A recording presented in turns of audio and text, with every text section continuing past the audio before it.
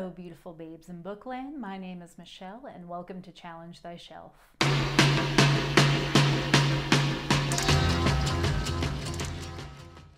Today I just wanted to do a quick video for you guys showcasing my New Year's book haul. It's a bit of a long list, so I'll just try to shoot through these as quickly as possible. For my first book, I got The Picture of Dorian Gray by Oscar Wilde.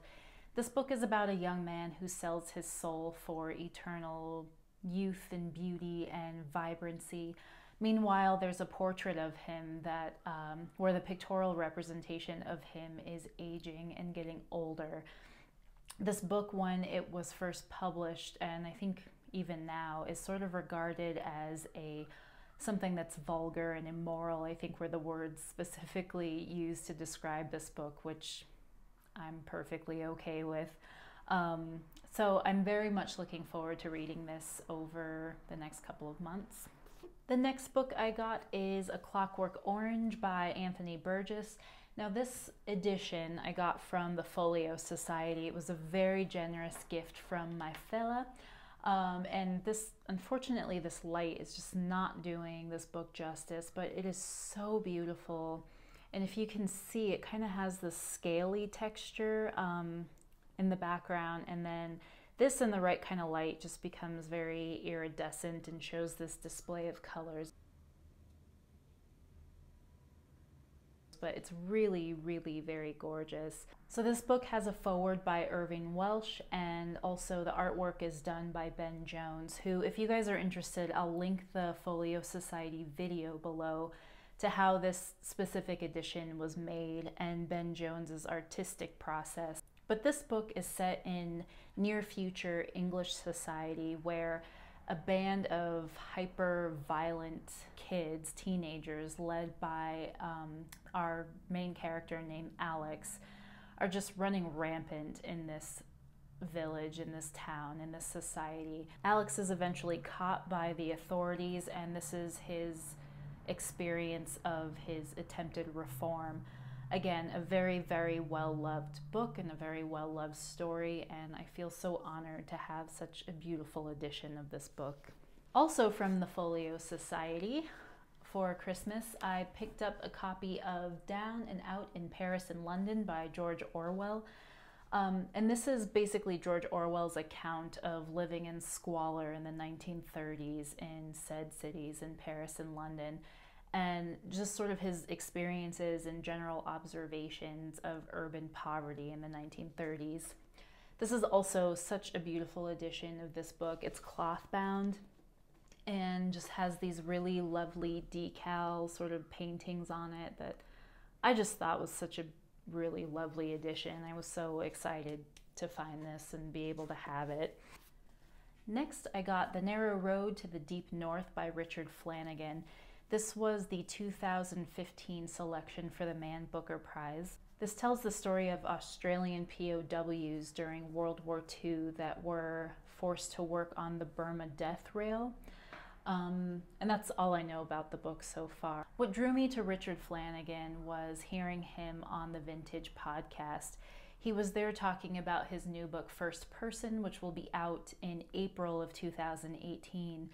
And the way that he described his book and talked about his writing, I kind of developed a little bit of a crush on him, to be truthful, and I feel like he's one of those authors that I'm definitely going to develop a literary love with. So I'm really excited to get to this book and have heard really wonderful, lovely things about this, so more to come on that.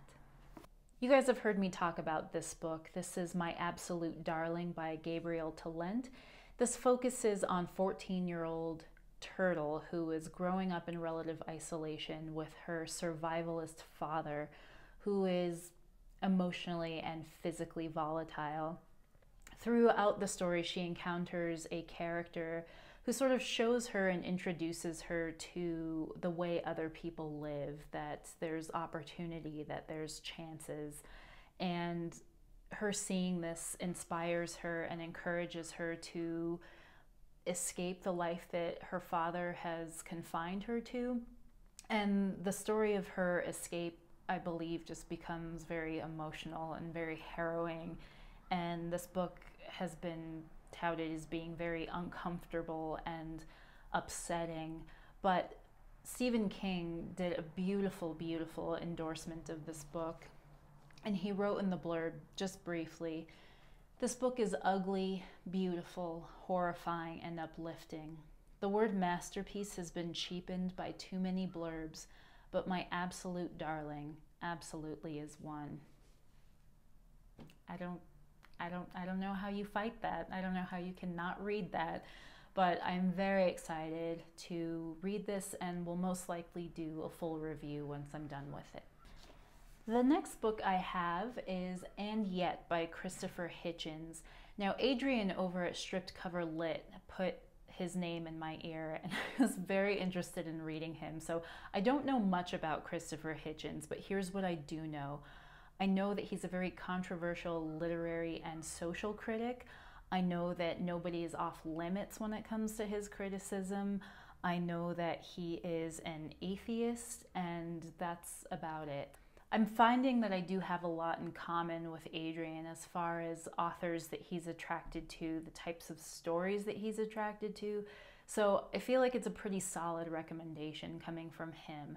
Michael Dirda from the Times Literary Supplement said of his writing that, or said of Christopher Hitchens, that he was a flail and a scourge, but also a gift to readers everywhere. Flails and scourge are my kind of people, so I'm pretty sure I'm going to enjoy this book. Next, I picked up The Rape of Europa, The Fate of Europe's Treasures in the Third Reich and the Second World War by Lynn H. Nicholas.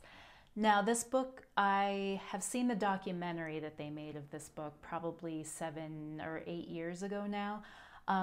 I loved it so much that I saw it maybe 3 times. I took everybody I knew to go see it and enjoyed it so much. I just thought it was such a rich story and a rich piece of history that maybe a lot of people don't know about. But this book is about the systematic pillaging of art in Europe during World War II. The Nazis were going around to all these beloved institutions in Europe and stealing art, possibly to destroy it.